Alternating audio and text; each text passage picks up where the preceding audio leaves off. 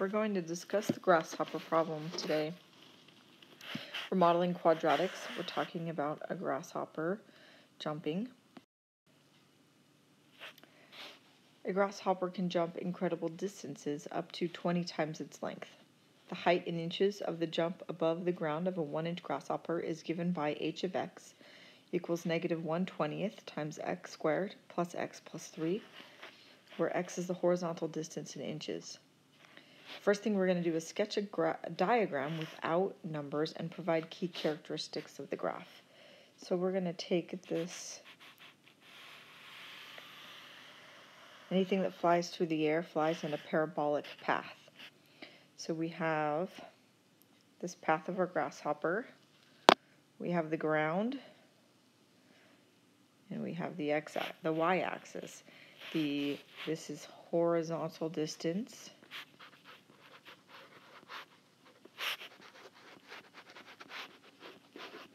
Is our x-axis, and vertical distance or height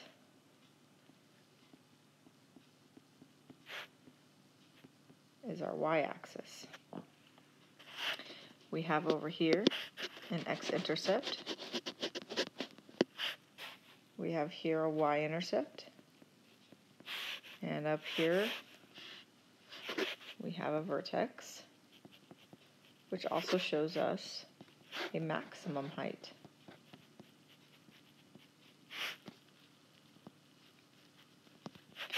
And this x-intercept looks like it's going to show us our vertical or our horizontal distance that was jumped.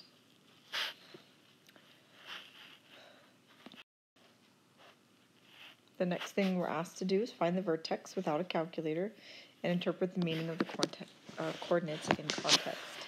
So to find the vertex in standard form, the formula is negative b over 2a.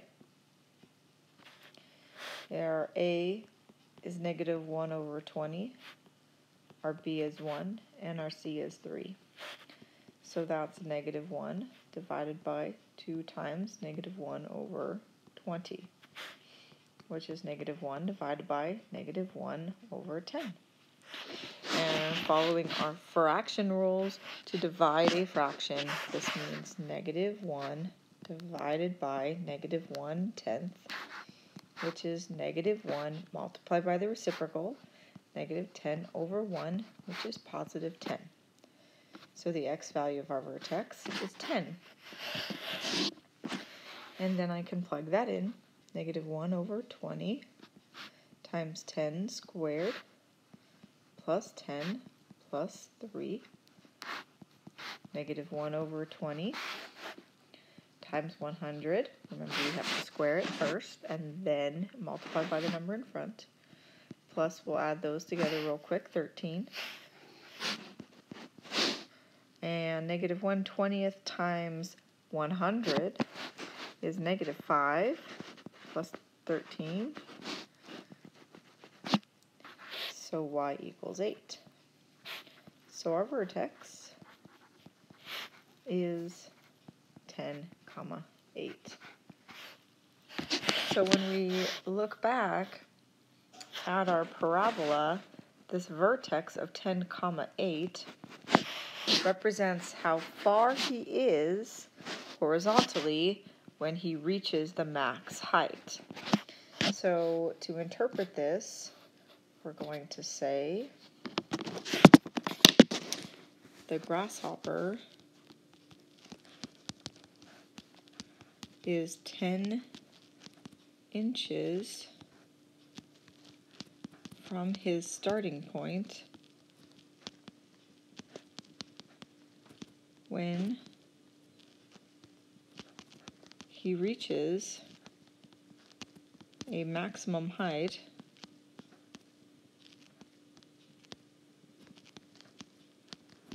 of 8 inches off the ground.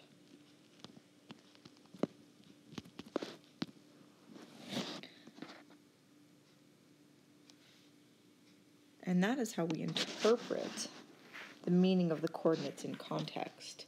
The grasshopper is 10 inches from his starting point. That explains the x value of the vertex when he reaches a maximum height of 8 inches off the ground. Now this word maximum is so important in this particular description because there's something special about that point. It's not just 10, 8. It's not any point on the graph. It's the maximum point, the vertex.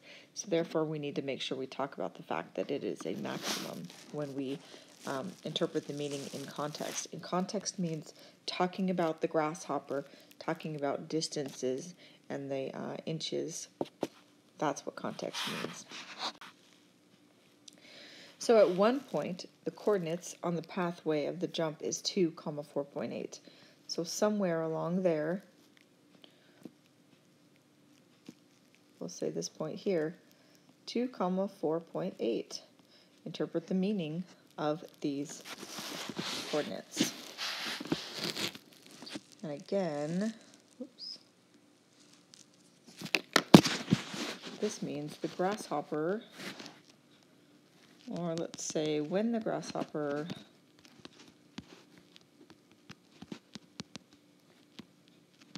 is 2 inches from his starting point,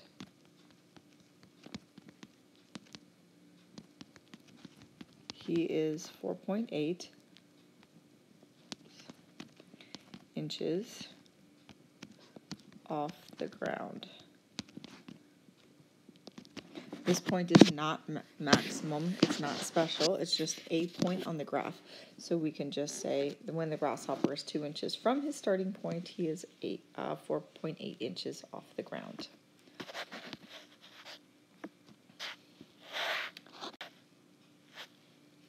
The next thing we're asked to do is interpret what it would mean in context if x equals 0. So let's think about our graph. We'll draw a little one here. When x is 0, what does that mean in context? Well, that's the beginning. Has the grasshopper jumped yet at this point? No. So this means over here, this point here is the starting point. That's what it means in context. When x equals 0,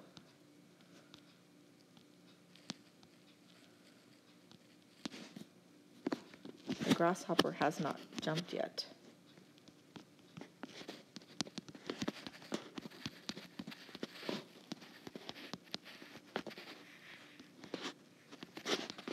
It is his starting point.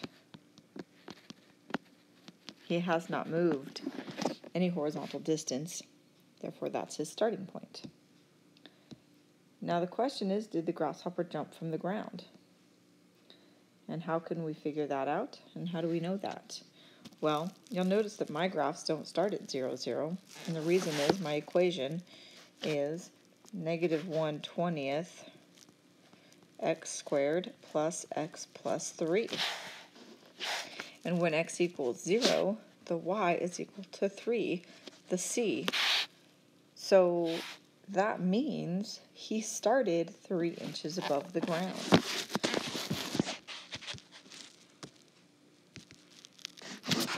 So no, the grasshopper jumped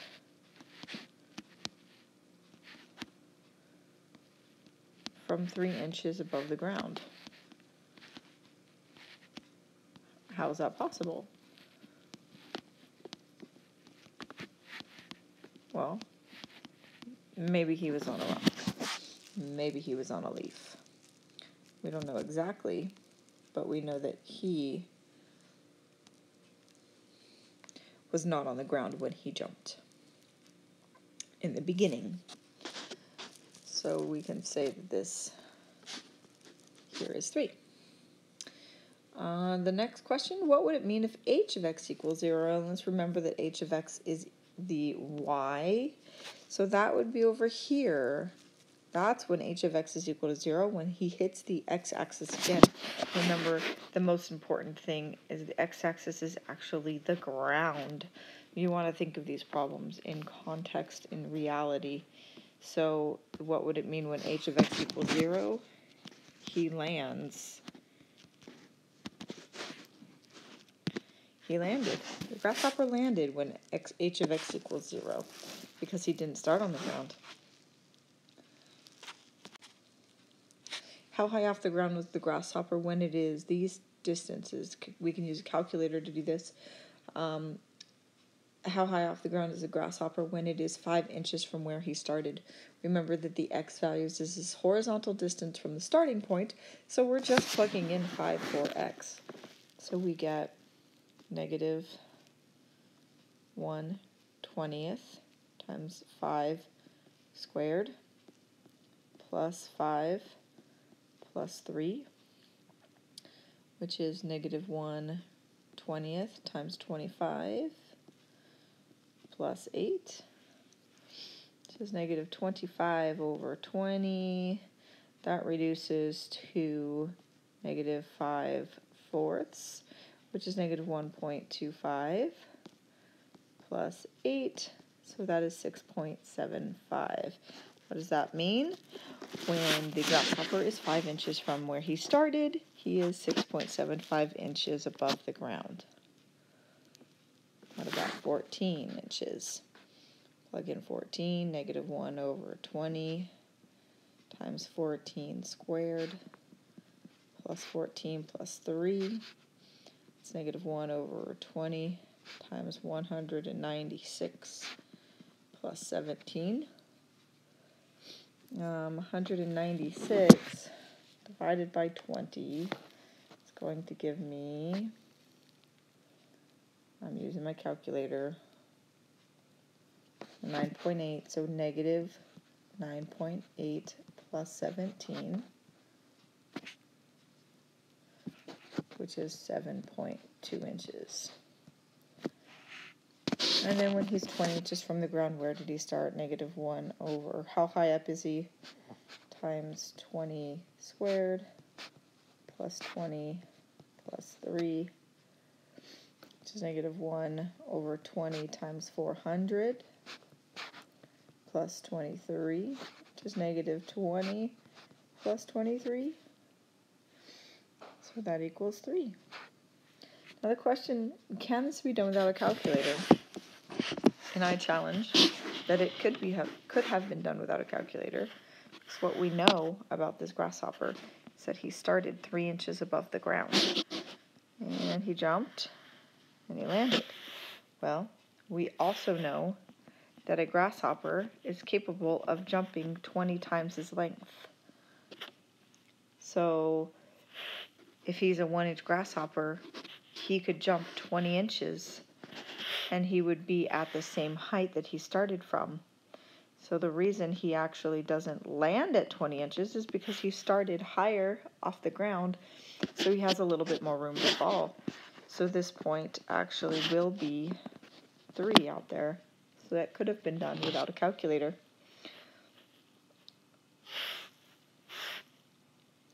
Now number 8 says to resketch the graph with different information with more valid points.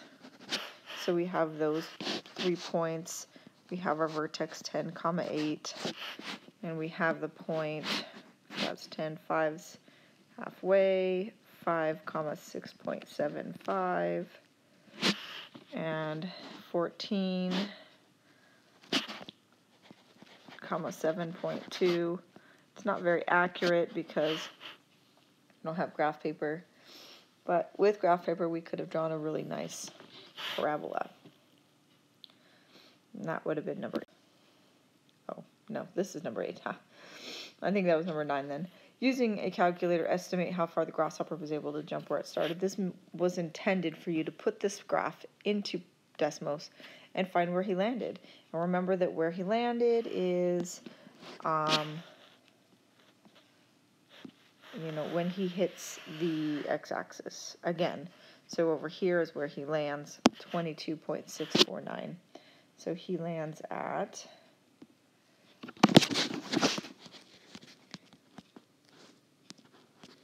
He lands 22.65 inches from his starting point. We really want you to get into the habit of writing your answers in context and in sentences.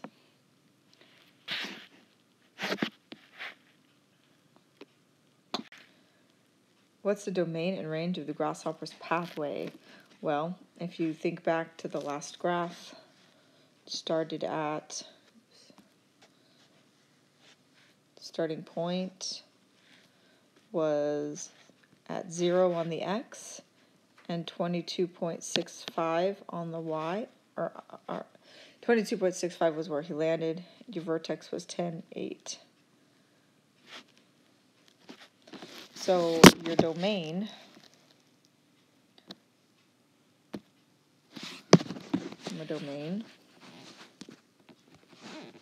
is curly brace. Let the curly brace go.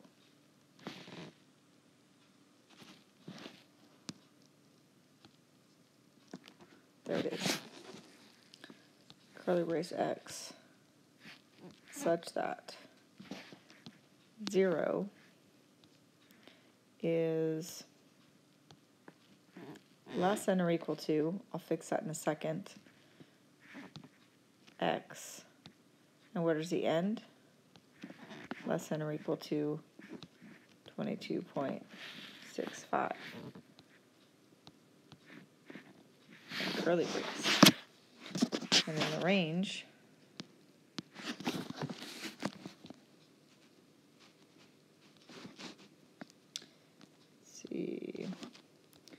is y such that y0 goes from 0 to 8, less than y less than 8. Curly brace. And it's less than or equal to, so I'll add those little lines on there.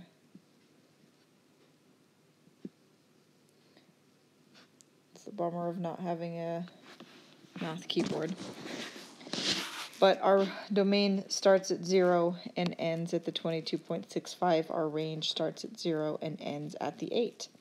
So then the next question is, where is it ascending? Going up. So it goes up from 0 to 10. He's not starting from the depths of the earth. He's not going back into the depths of the earth. And at his starting point, he's not ascending.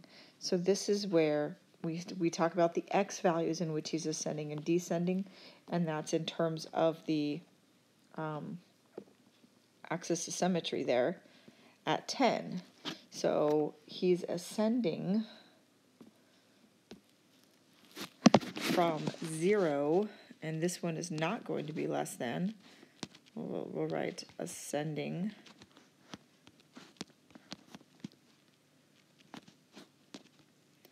from 0 less than x less than 10. And so that is from his starting point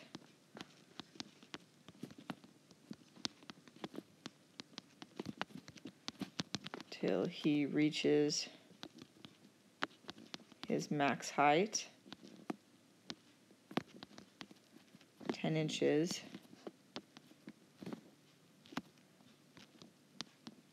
from his starting point.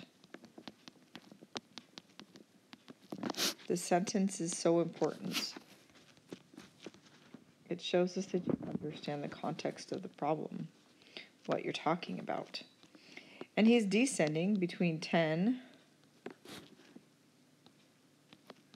and 22.65, right? So he's descending on the last part of the second half, and that is from his max height, 10 inches, from where he started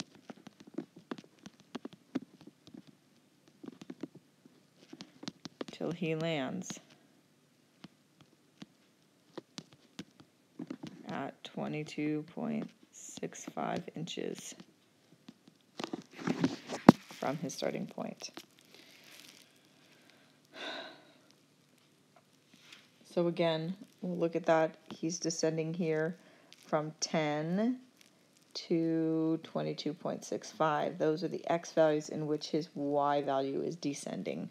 And he's ascending here from 0 to 10.8. So it's important in this case to make it an interval and not just a less than or equal to statement, because it's not continuous. So number 12 asks, on a second jump the grasshopper, so after he jumps from this rock, he lands, and then he jumps again. He's set on the ground to start the jump. This means the original function is shifted down 3 units. Write the new quadratic equation. So the new quadratic equation, I'll label it g of x from the ground, negative 1/20 x squared plus x. And everything is a vertical translation down 3. So we subtracted 3 from the original equation, we'll put it at plus 0. So if we sketch a diagram of the new pathway, now his point of starting is at 0, 0. Here is his vertex. There's our x-intercepts. And we could probably get a lot of this information and fill it in just by translating all the information from the last graph down 3. Talk about that some more. What is the highest the grasshopper was from the ground? So I could use negative b over 2a and plug it in and find that x is still 10 because I didn't change the original equation. The only thing I did was change c, and c doesn't affect the x value of the vertex. So x is still 10. And if the point was 10, 8, and we did a vertical translation down 3, what's my new vertex? 10, 5. You can verify that by plugging it into the equation if you'd like. So my new vertex is at 10, 5, because that's a translation down 3 from 10, 8. So the highest the grasshopper was from the ground is 5 inches. Oh, that's very ugly. Let me fix that. Interpret the x-intercepts of this graph. So this intercept is his starting point, and that intercept is his ending point. It's not very, it's not really complicated. We're not trying to trick you. We're just trying to help you understand. So the first intercept, let me actually type x-intercept in there because there's a difference. So the first x-intercept is his starting point. The second x-intercept is where he lands.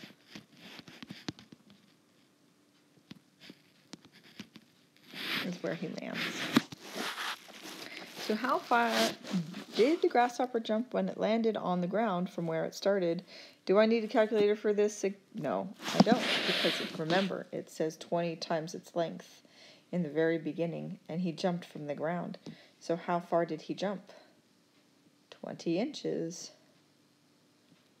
Right? We also had a point 20, 3 on the last graph because we knew he jumped 20 inches. We lower that down 3 and we get 20, 0. So he jumped 20 inches from where he started.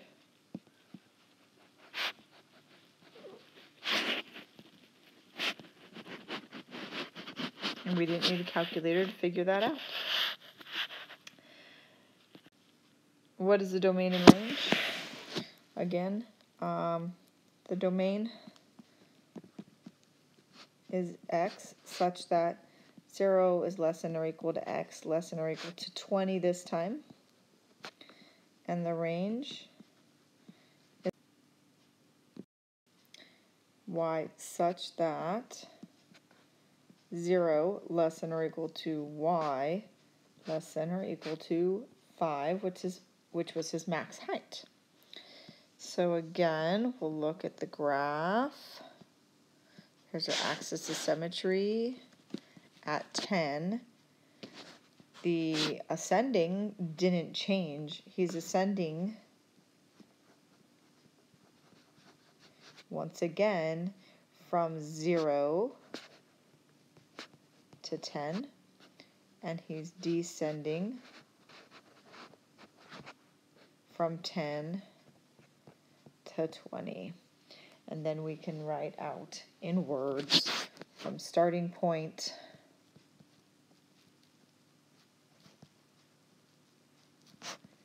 till he is 10 inches away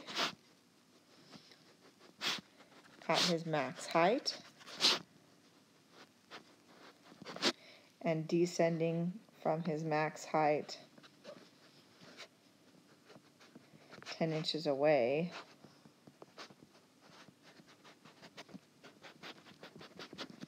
till he lands.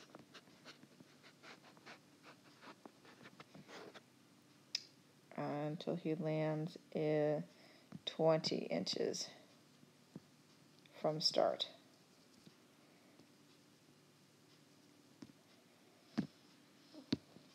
That's a really bad H.